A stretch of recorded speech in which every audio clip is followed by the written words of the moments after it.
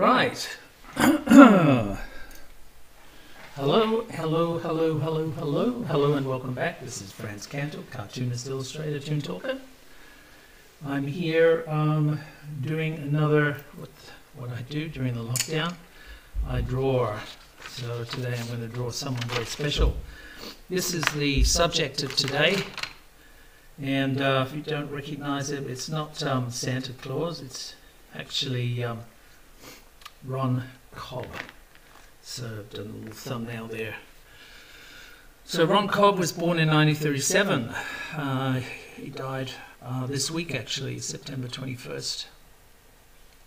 And he's an American-Australian cartoonist, artist, film designer, worked on numerous films, starting with Dark Star, which I saw when I was very young and I loved it, and on to Star Wars in 1977, Alien, Raiders of the Lost Ark, Conan the Barbarian, Back to the Future, The Abyss, Total Recall, another fantastic film. And I worked closely with him on a film called Garbo in 1992. And I just did the movie poster for that. And I actually got Ron to autograph the book of Alien for me, because I actually lent somebody, stupidly, my colour vision book. So there it is, To France, From Space to Garbage, Regards, Ron Cobb. So his designs, apart from H.R. Geiger, of course, and Mobius, what did he do? He did some really important things, man. He did some of the spaceship designs for the Nostromo, and he sort of changed the face of science fiction films from that moment on. He did a lot of work on Star Wars, the creating the world, and all of the other films that he worked on, including Conan the Barbarian. So let's have a quick little look. This is some of his Star Wars designs. You can really you could argue the fact that where would we be without Ron Cobb? And of course, we'd probably be stuck still in the 1960s. So he was really responsible for quite a lot of, and this one, of course, is a major concept art piece. It sort of just sets the whole, it's just legitimate, just looks like, a legitimate planet. This is from the iconic bar scene, different life forms. This is his, this is from 1966, his early cartoon days. Very, very strong sense of composition and social comment. This is the cover, of course, of Colour Vision. It's his iconic book. If you have that, fantastic, good on you. You should. If you don't, you need it, because this will change your life. This is some sketches from Conan the Barbarian. This is him. I'm actually going to work from this photo because I quite like this. There's a sense of honesty in there, which is really, how I remember Ron Cobb. Last time I saw him was at the Masters Forum, the Creative Masters Forum in 2008, which was an afters event. And this is the certificate I get for going there. There's number 6 of 30. That's like a hand-signed limited edition print. The first bunch of people that signed up for the forum, and that was a great experience. So this is he has an iconic look as well. He looks the part. He looks like a bit of a barbarian, but he's really nice guy, very gentle giant. That's from the Creative Masters Forum in 2008. And there's some designs, early designs of the DeLorean. So he's kind of a master of all, many different mediums. That's the poster I did with him for Garbo. Oh, I can't remember the year now. but that was 1992. There you go. So 1992, and then in 2008, that was the last time that I saw our friend. And you know, there's been a few people in my life that have meant a lot to me, and he's certainly one. So let's get in to see what we can do, what mischief we can get up to with our drawing. Right, so this is a thumbnail. I'm trying to work out, because you know, it's hard to sort of create a caricature of somebody who is, you know, very, very even-tempered, and, you know, all of the lines on his face sort of indicate deep understanding and compassion and all this sort of thing. So that everything is sort of like in even proportions. But I kind of think that the main elements would be his sort of, you know, tousled hair, his rough hair, which kind of looked like a schoolboy, never been combed, never seen it combed, and his beard, and you know, those two things I think are kind of iconic for him. The other thing is he has these deep blue eyes that are very, very intense. So he's obviously a great observer of details, and has an incredible imagination. So really deep understanding of things and how they work, and a curiosity. You know, I mean, half of the forum in 2008 was him relating stories of the different areas of film that he was involved in. You know, he's directed, and, art directed, and designed, and sort of, you know, delved into, really deep dived into the process of filmmaking, and a lot of the early technical things as well, including VR. So he had a curiosity, which you know, is a sort of a hallmark of a great thinker like this. So I've done a little thumbnail sketch, and it's, you know, his head. Let's face it, we're going to be looking at a circle for most of this, right? Probably we're going to try to pull elements out so that it doesn't look so symmetrical. But you know, generally, you know, when you're looking at drawing somebody's head, which is very reminiscent of a single shape, you have to try to sort of work with that as a main structure, and then sort of create a sense of believability with the elements that you're drawing inside. So let's deep dive into the structure of the details. So what I've done is I've kind of settled on a rough idea of how I want to draw his face, and some of the elements I thought I'd put in, my crude way, try to get a sketchy idea of Luke's hideaway, his home on Tatooine. You know, that sort of iconic igloo structure, and the two suns. So I might use that as a sort of a background element. So anyway, I've taken the opportunity to draw up roughly the thumbnail idea I have to the toned paper with a brown pencil, and that's how we're going to attack this. We're going to be drawing it with a brown pencil, black pencil, and white pencil. So let's try to get in and delve into the details of Ron Cobb's face. So, you know, all those films that I mentioned obviously are on everybody's video shelf. They're films that we've known and loved. I particularly love Conan and Total Recall. I think there's just something about, you know, there's just something about Arnold Schwarzenegger and those genre films that just sort of mesh really well.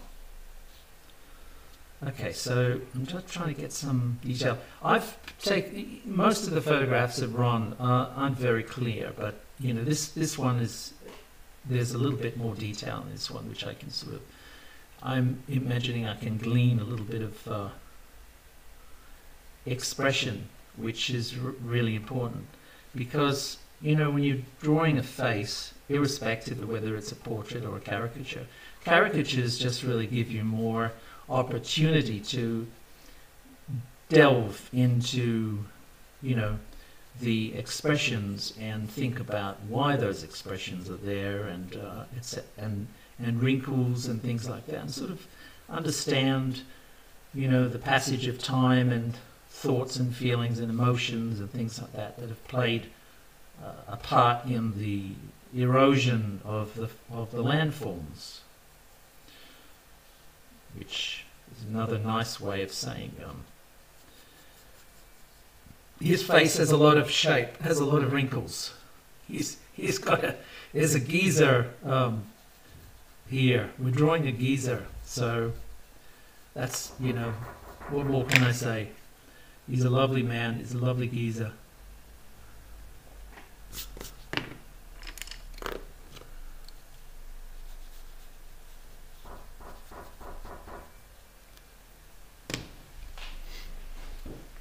Let's try to. Okay, let's. You know what? We're going to swap around. We're going to move around quite a bit with the different color pencils, and I think that's because we're trying to establish some clear contrasts here, and finding our personality. We're discovering his personality. We're just actually finding him in the paper. Because I don't really have, there's not a lot going on in my head, so I'm just sort of finding my way live, organically. So, you know, again, anything can happen in the next half hour or so. We don't know. We could get the likeness, we could lose the likeness, you know, we could go down a different track and come up with something entirely unexpected. So I'm just zipping back and forth to the reference material to find what's important in, you know, his expression that I can try to capture and map out, because, you know, drawing is kind of like cartography in a way. You map, drawing these forms, these features that are very reminiscent in many ways to landforms and shapes that we find in the world. So streets and rivers and creeks and mountains and, you know, gullies, etc.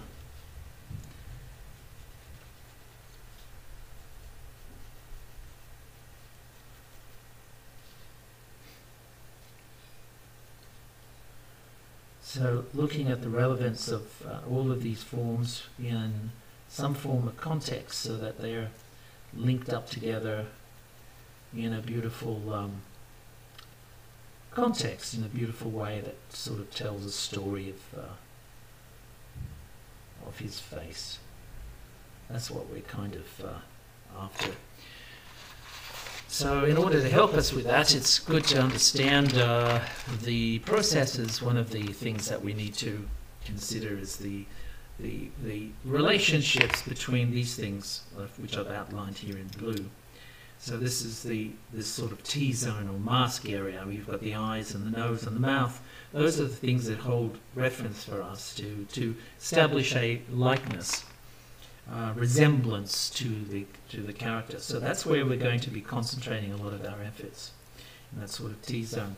Lighting-wise, there's a sort of a light source was coming in on the left, which means that all of the shadows are going to be on the right-hand side of the form, right?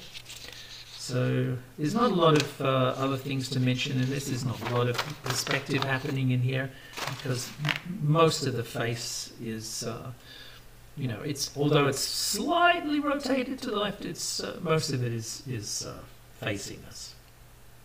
But that's fine. There's, you know, we work with what we have, and you have to you know, you have to sort of weather that.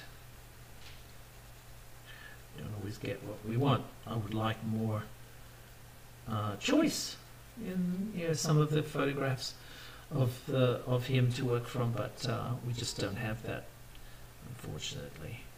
There's not a lot available.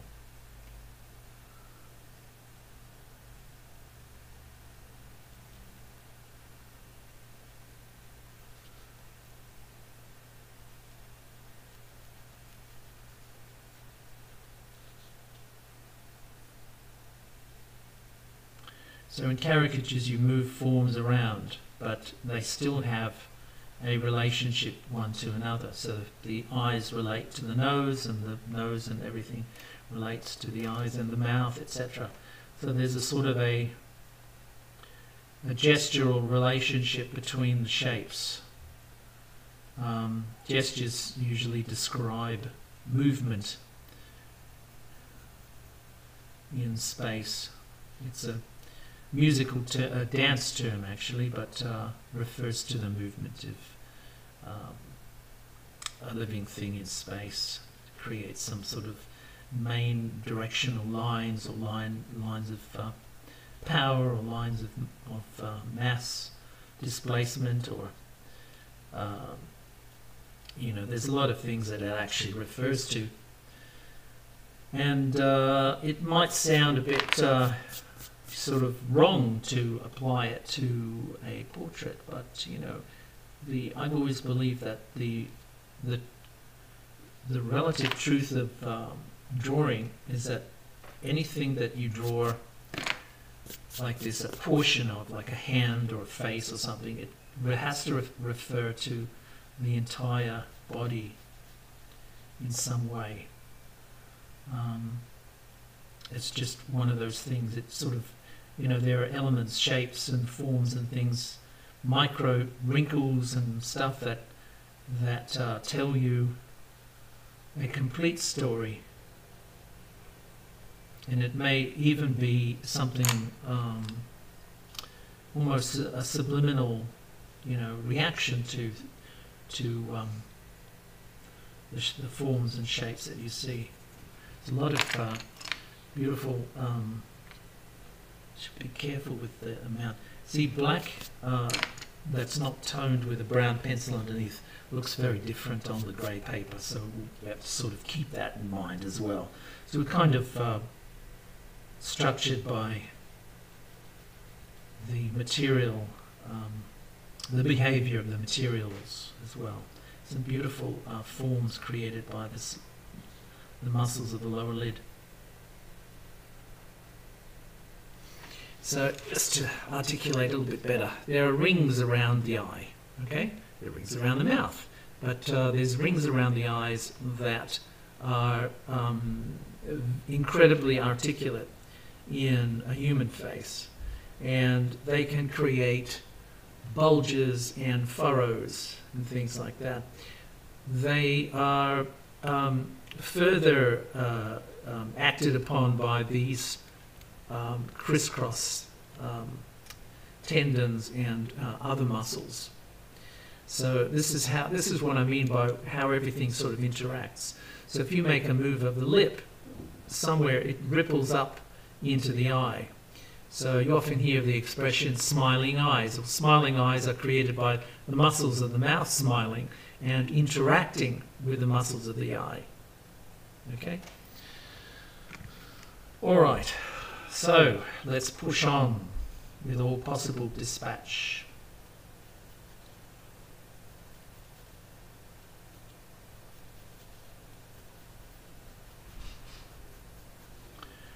So there's a sense of the familiar when you're working with forms, even though you're pushing them in other directions with like a caricature.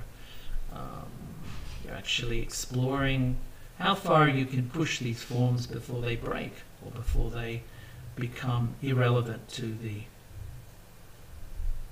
the subject you're drawing.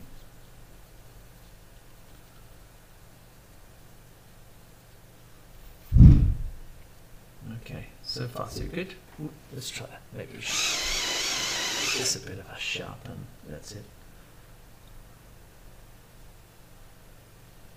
There's a lot of very fine details which I'm trying my best to capture here, and a lot of forces at work here because he's got an incredibly energetic and articulate face, very expressive. This is a man that works really well with people. He's a people person, and he has an incredible amount of honesty and energy, and that shows in these this muscle activity and expressions over time, which have created this intricate net of lines and shapes on his face. So I want to try to refer to some of that as much as I can.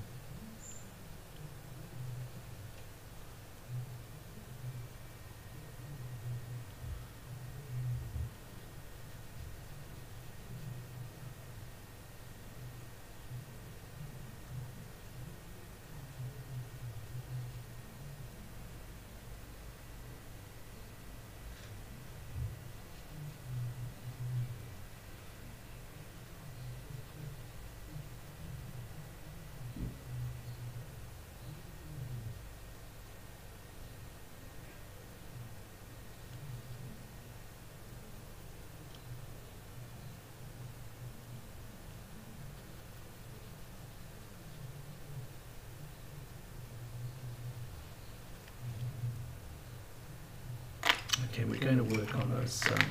There's a lot of reflections in his eyes. It's kind of a world-weary or sunburnt effect.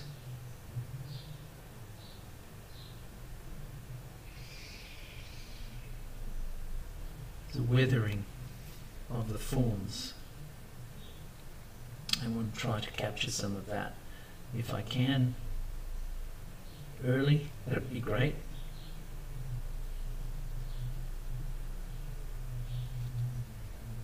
I'm going to put a light there, even though it's not really strong in the reference.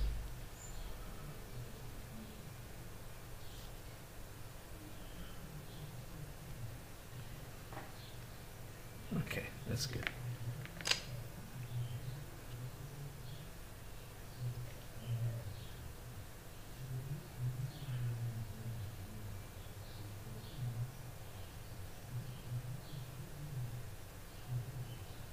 There's usually highlights on next to the shadows. That creates like a nice tonal contrast.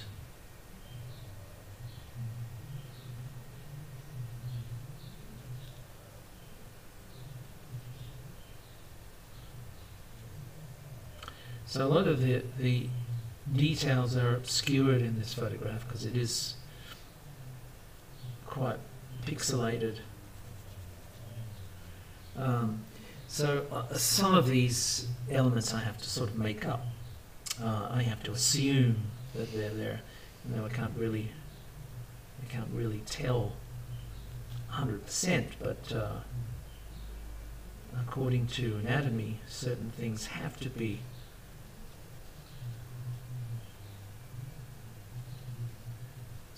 they have to be there, have to be visible somehow.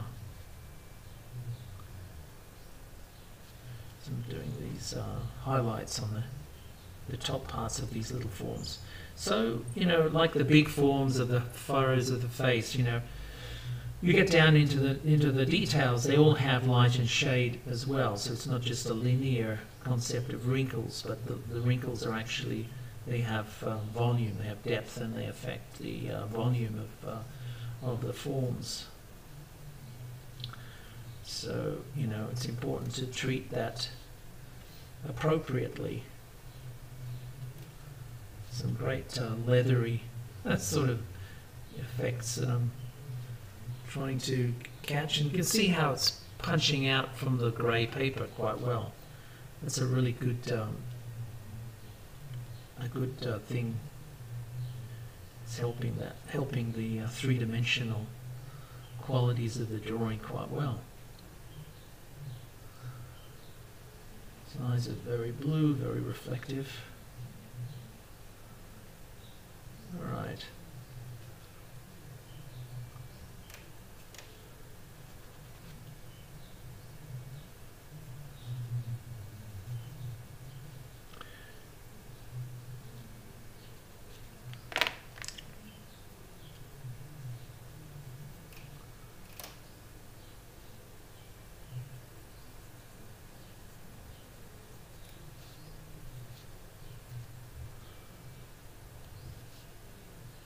He's got a lot of tone in his nose, so I'm going to try to put some of that in there because I think it's quite weather worn and burnt.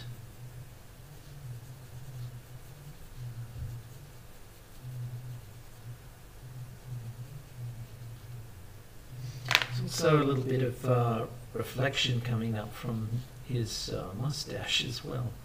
So there's quite a lot happening in here. The more you look, the more you discover. That's also true of, you know, his expression in many ways.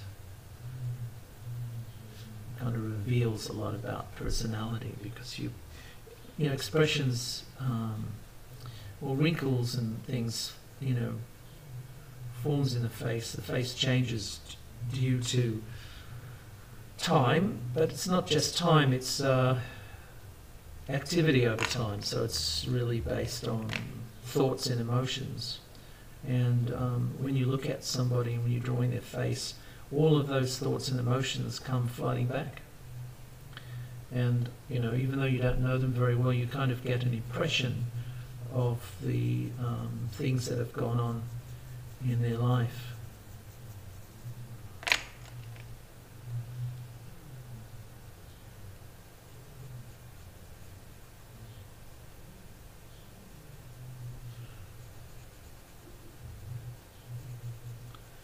So I'm detecting a little bit of struggle. There's a little bit of conflict and struggle in his expression and in the wrinkles and forms around his face. So I don't know him enough to say that that was a thing, but I think there was, I can see that he had a tough life in many ways. You know, I think it's a very fulfilling life. And, you know, we're all very respectful and lucky that he has created such an incredible body of work and had such an iconic and incredible effect on us. You know, his imagination is really infectious.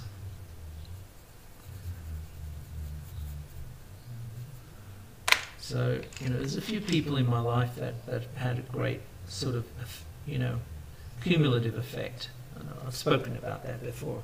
People like Frazetta, for example, but definitely, you know, Ron Cobb. And that effect could be cumulatively, you know, like watching so many of his films. You get a really good taste of his aesthetic sensibilities and how he saw the world, you know, how he saw these incredible ideas. His imagination is something that feeds us over time.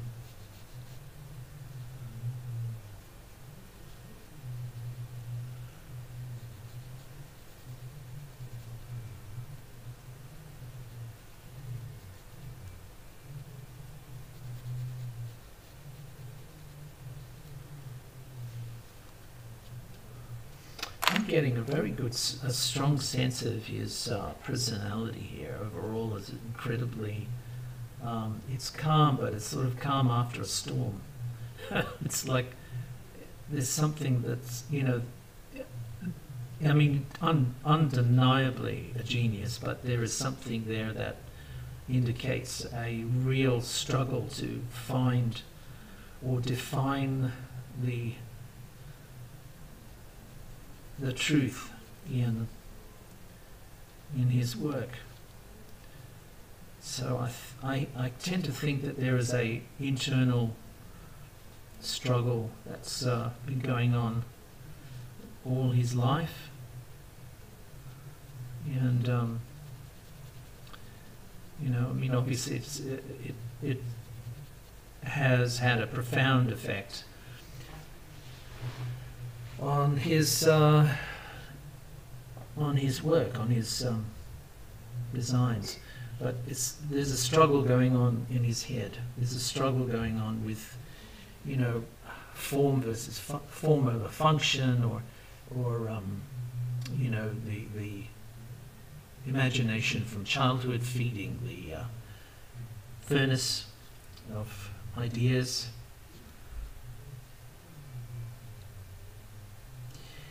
I will say this much, you know, like we all suffer at times, I guess, from, well, you know, kind of a writer's block. I don't think he would have had a writer's block. I think he would have, you know, really quickly, his inquisitive mind and sense of inspiration from activity, I think, is very evident in this. There's a lot of work there. He's done an incredible amount of work. We probably only see, you know, 5%, 10% maybe of what's been going on in his life creatively. So, you know, which means that, you know, he had quite a prolific career. So that means that 10 times more you're talking about.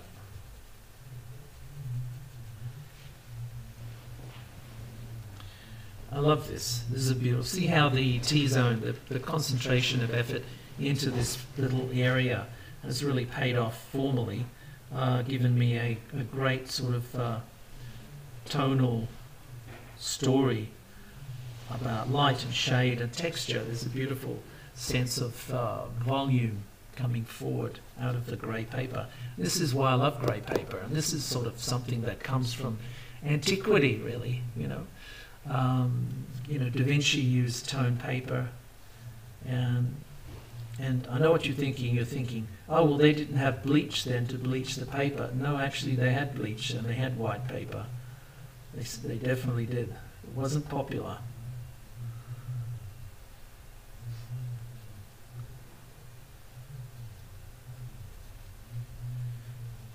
Everyone was sort of, I think, even back then, they were more, you know, they didn't want to pump chemicals into the canals of Venice, because then it would destroy their fish.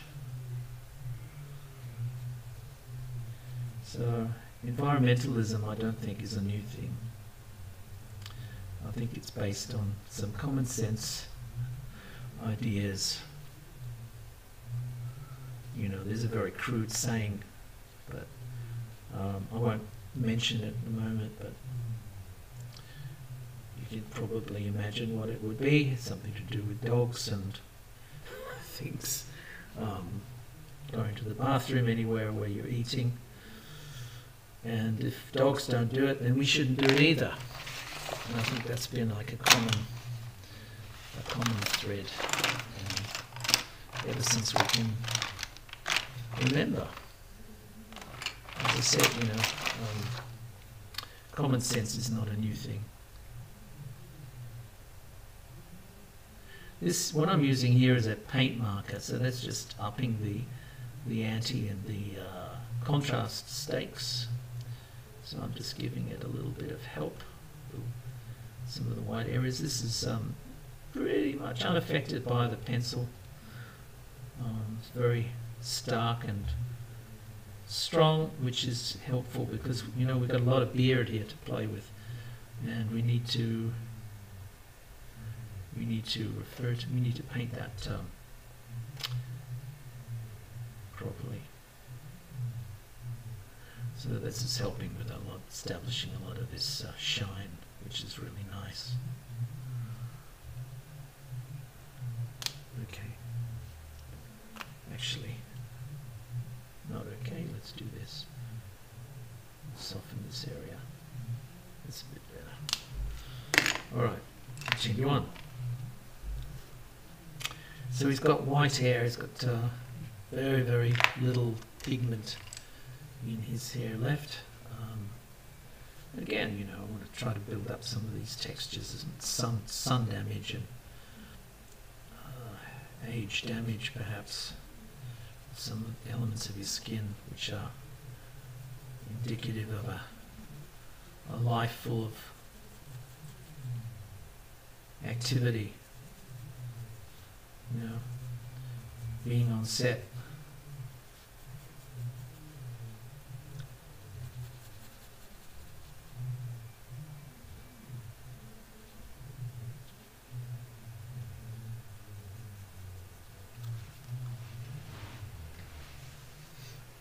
That's good. So far, so good. Let's see what damage we can do yet. Let's try and okie doke.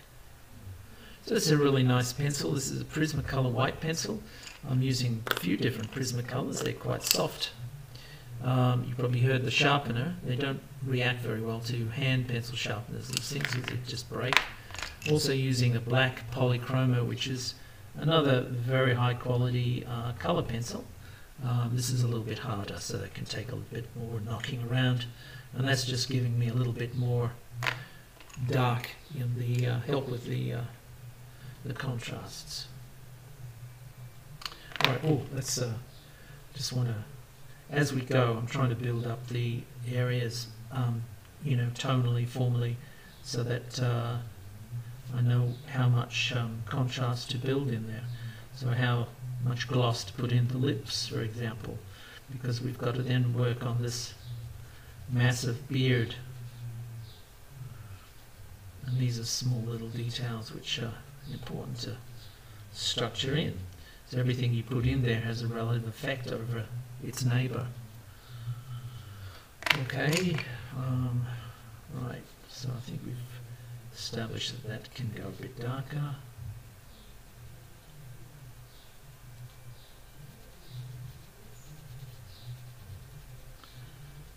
Okay, good.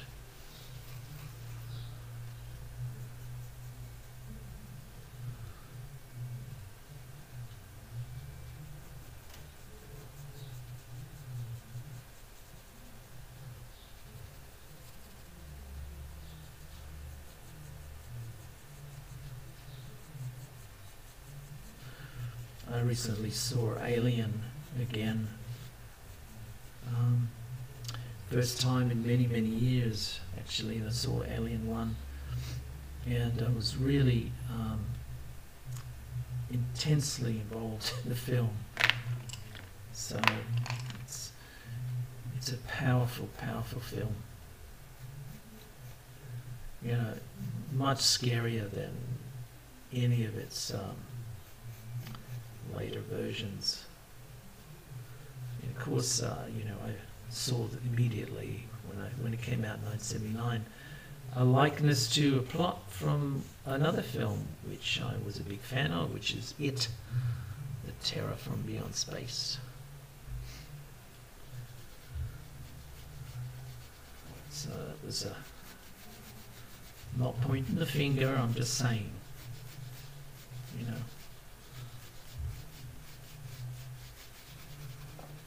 It's kind of, sort of, it's a better film, obviously, than It, but it wasn't, you know, as 1950s films goes, wasn't such a bad, it was quite enjoyable and very, very scary.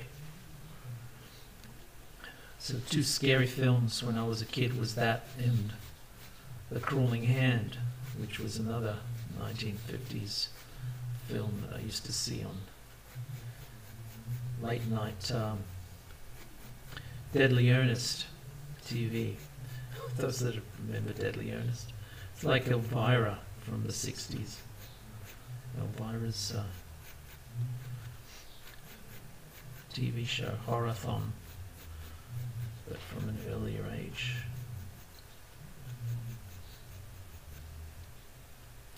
It's really, you know, there's a good thing and a bad thing about having messy hair.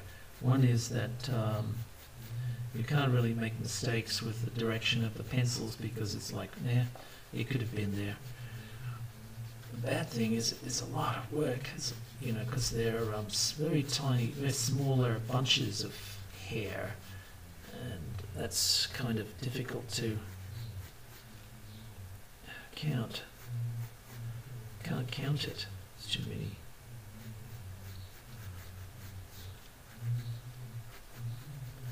So what I'm doing here is drawing the shadows in the hair itself and leaving the white part of the hair as paper, and hopefully I can go over it with a white pencil. Hopefully I'm saying this because I could, you know, if you put white pencil over black pencil, you get grey. We don't want that, we want white, so I want the white pencil to miss the black pencil and just hit the paper underneath, next to it. But we may get unlucky, we'll see.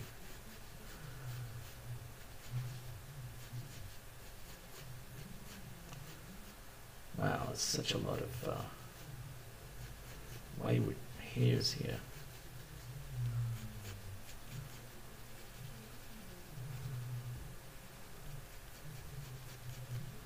Chaos.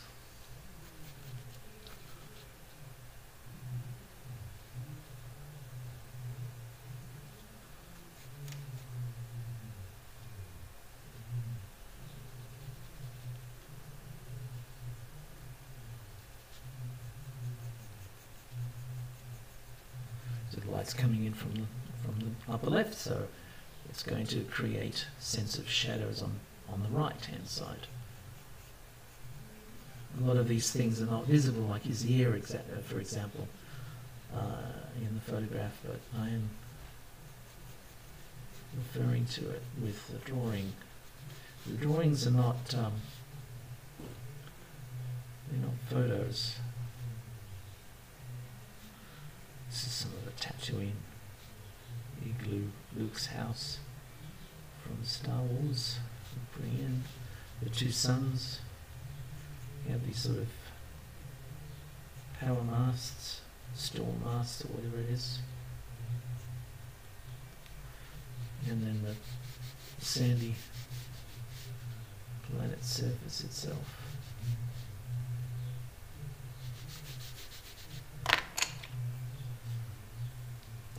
Actually, might knock that back just a bit and create a lighter effect on the top of the igloo.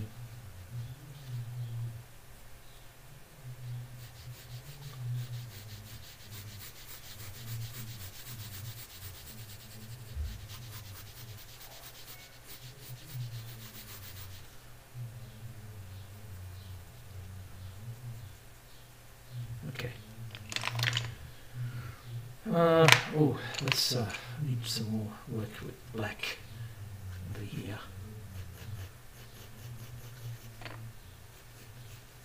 Again, this is incredibly random almost, these strokes, but I'm sort of following a patterned approach to creating tufts of hair, but you know, smaller than obviously a combed version. This is an uncombed version of hair, but I can't be too ignorant of the way hair moves and falls. Even dirty hair falls into some form of clear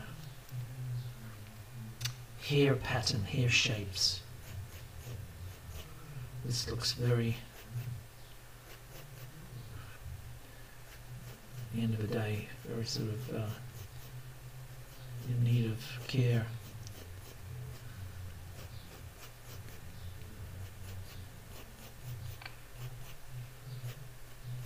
But you know, as I said from the minute I started this, that the two things that are going to be important here is his hair and his beard.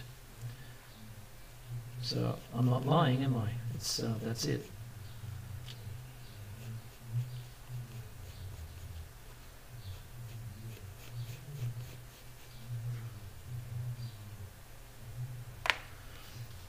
Okay.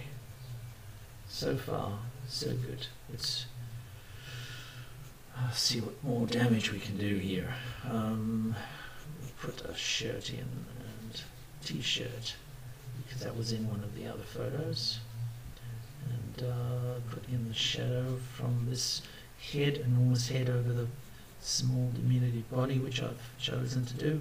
Obviously, you know, caricatures have their own sense of rules.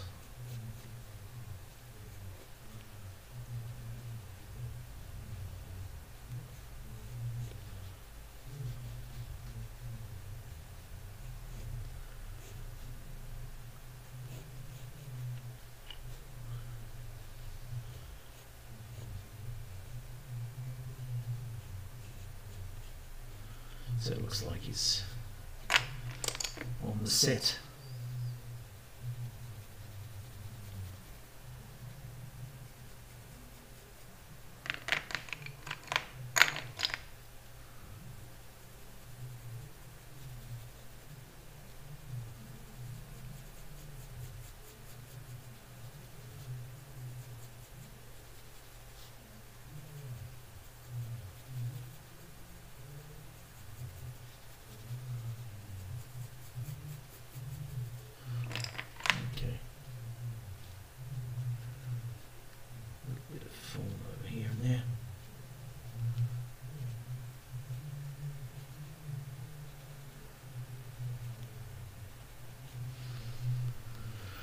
Okay, here we go. Let's try to get some light back into this area of the hair. You can see I'm drawing around the black pencil, because if you draw on the black pencil you get grey. So we want to keep it as contrasty as we possibly can. Miss a lot of the black pencil and get the space just above it, you know, which also gives us a good lighting indication as well. And some of this, of course, it's not possible to, there's a lot of black pencil there, but we'll try our best. There you go. That works, that works. Yeah.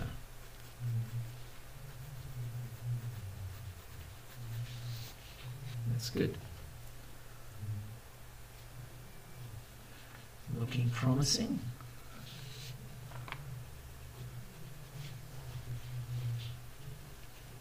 Let's get back down here, of course.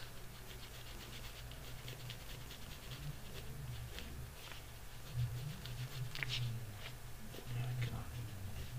So miss the black pencil, hit it right next to it, and that'll give us enough contrast.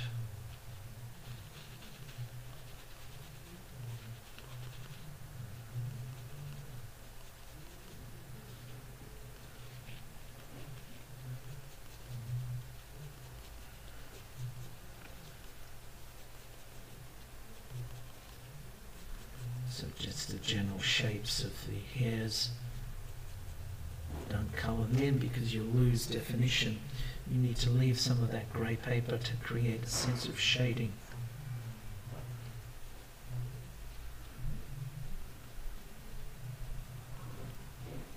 Bring some more wayward hairs here.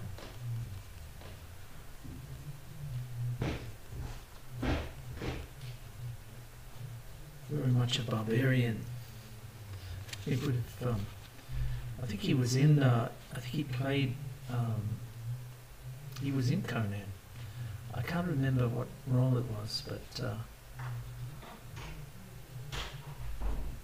it was kind of funny to see him in there.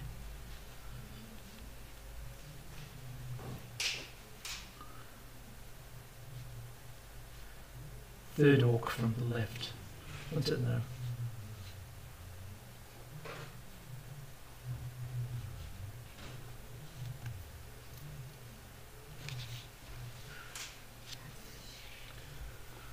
Cool. So far so good. We're getting a bit of definition into the beard. Of course, it's not just all white. You have to have definition, which means you leave areas of grey paper to establish that sense of shading and modelling. Okay, we're going to hit that with a white brush too, so we're going to hit, like, it'll really jump out from the grey paper in a sec. I just need to... You can see what I mean by the white pencil over the black. It does go grey. But don't worry, we're going to help this out in a moment with a brush.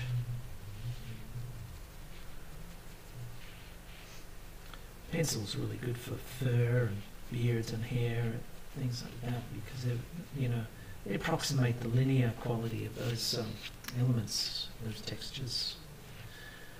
So Tatooine's two suns, put them in there, and the lighting on the igloo, and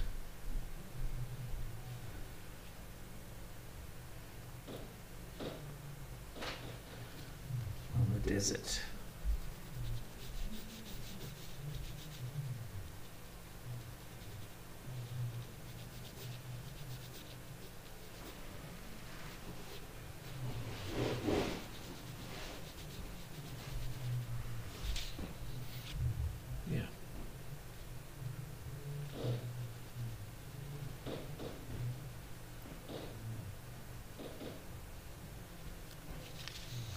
Alright, so let's get in with the brush, the Posca brush, white brush, and it's going to give us a little bit of sparkle to help with the contrast. So I'm going to try to establish some of these shine elements in the hair itself and other parts.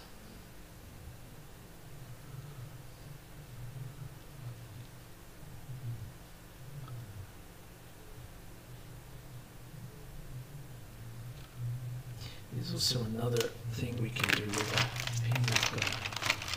We've got a white point pen, which is another opaque marker. So that's pretty good too.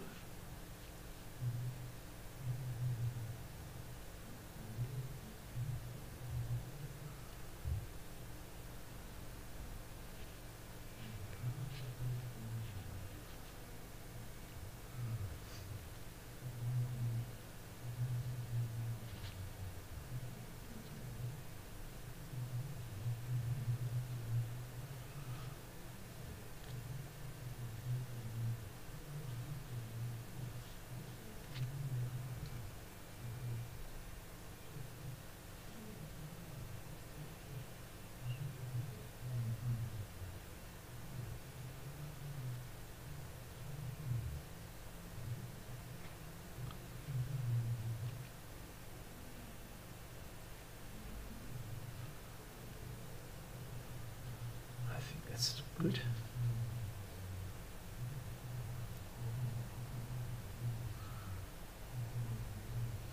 So, this toned paper effect actually works a treat for illustrating in general, because you've sort of met halfway in the building up the tonal relationships. So it works for, concept art and storyboards and a lot of different things. It's quite a strong sculptural effect to the drawing process. It's very, when you get enough contrast in there, of course, it's very sculptural indeed. I think it's quite satisfying in many ways. Okay, we get some smaller strokes that are very keenly white around the mustache.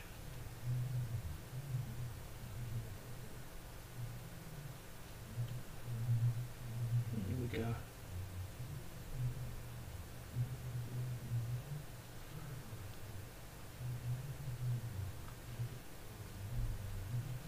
So the idea of this, the white is actually, light catching certain parts of the hair.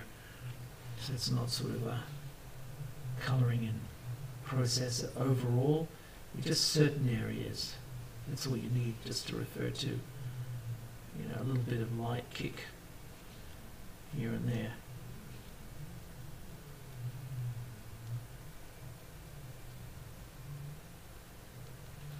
actually a strong highlight down the side of the face too. Yeah, that's it. Alright, actually might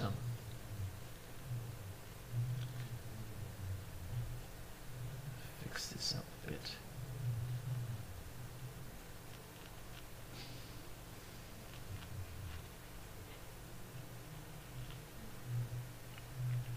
Good.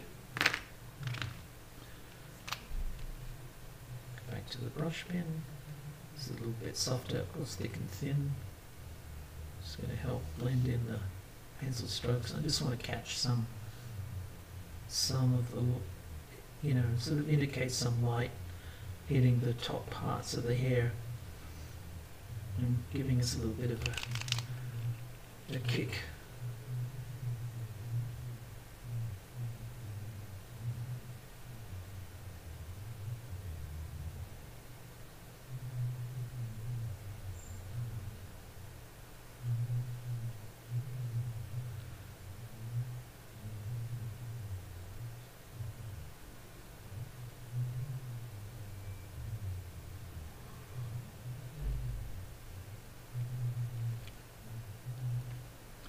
Okay.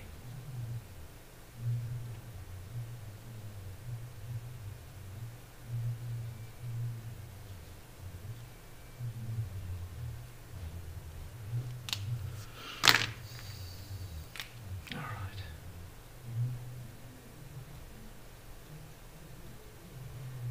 So I'm going to, I think, color the sky, space around Ron, with a black pen, black marker. I think that might give us a bit more contrast to play with. Let's try to do that now. Actually, we'll use a brush pen for that because there's a lot of smaller details. Actually, no, I won't use that. Let's use a pen. Not that one. This one will do. So this is a opaque pen, and that will give us the ability to draw close to the highlights, establishing more of a contrast and almost a cutout effect of these shapes, you know, which makes the contours look more interesting. So even this hair, I'm going to sort of outline a little bit, so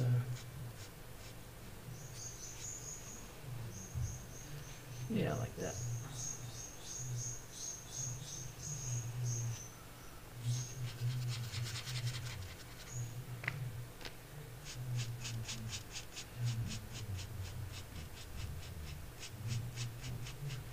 So I'm just going to try to cut in. Oh, lost it. Damn. Went a bit too close.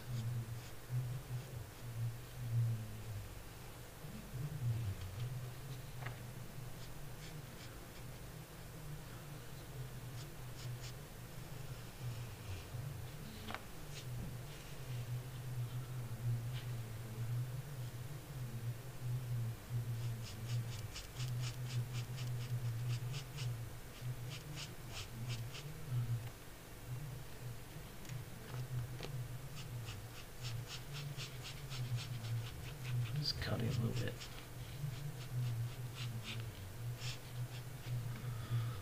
Okay, let's get back up here.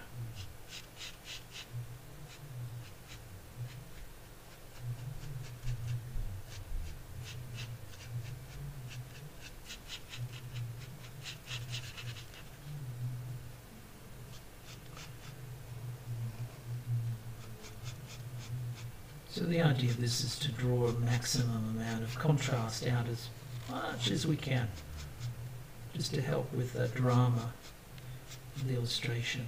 I don't want to cut too close to these little lines in there.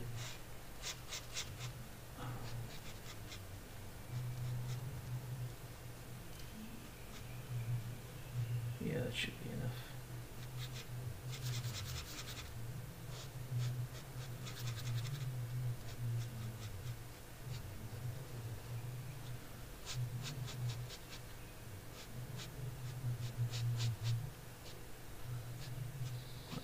helps the beard stand out from the rest a little bit more.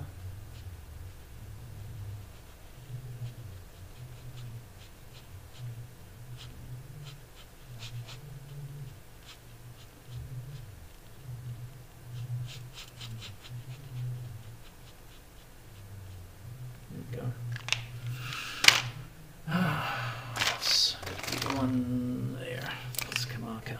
It's a nice chunky one. Fill in those gaps nicely. Beauty about these things is, of course, it dries really flat and nice. Quite like this drawing. I was a little bit unsure because I think because all of the elements are quite even. You know, the shape is all quite even. I was a little bit worried that it may not be as interesting, but I think it's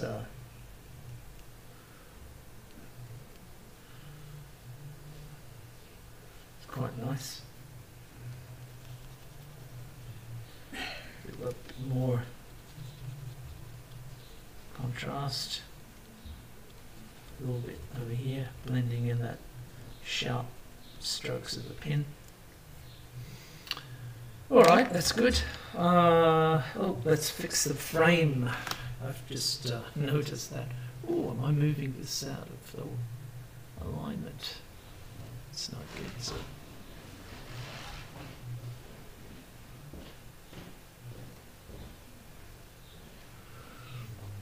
Okay. Close to the finish. Here we go. Let's fix up the ribbon, name tag. Good.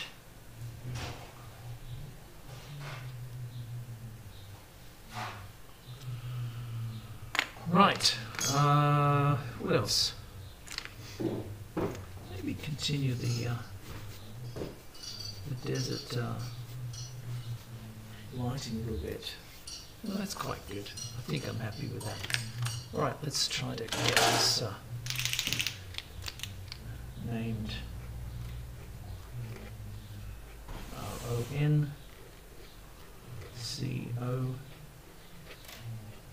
COBB, Ron Cobb. So, there he is. So far, I think we've accomplished quite a bit within the process. I'm just cleaning up some of this wayward lines here and there. Now that's going to dry quite flat, you know. It's going to be a very nice flat tone there. So let's have a look at him. This is Ron. And you can see it's such a lot of, there's a lot of emotion in Ron too. There's a lot of emotion. You can tell that from his eyes, his expression. You know, he's a very warm character, sadly missed, you know, condolences, of course, to his family and loved ones.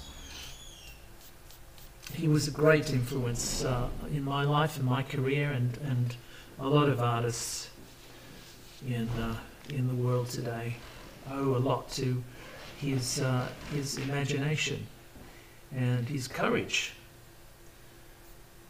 So, you know, he's a great guy, and we're richer for his helping, his being in this this wonderful business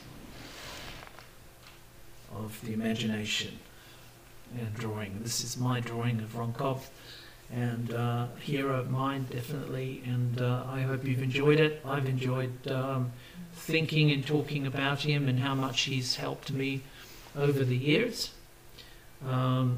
Anyway, this is Frantz Kantor saying to you, I will catch you on